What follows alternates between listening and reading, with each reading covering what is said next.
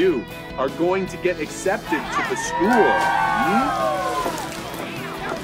This is the recruit, huh? That's him. Forget the curveball, Ricky. Give him the heater.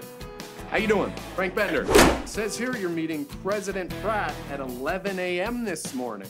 We haven't won a championship in over 20 years. We haven't even been competitive in our own league in 10.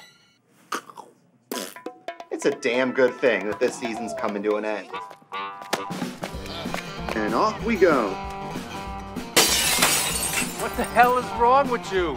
I do have cerebral palsy, but besides that, I'm fine. Unless you write the rules. We're $50,000 in debt this year. The school can no longer afford to keep us active. What? If this team goes down, we all lose. We gotta find a way to make that money. How in the hell are we going to raise 50 large by the end of tonight's game?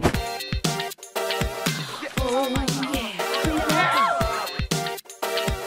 Oh, yeah. Hang on to your seats. Here's the cash, 7 player tickets for tonight's game. We have some more people coming into the ballpark.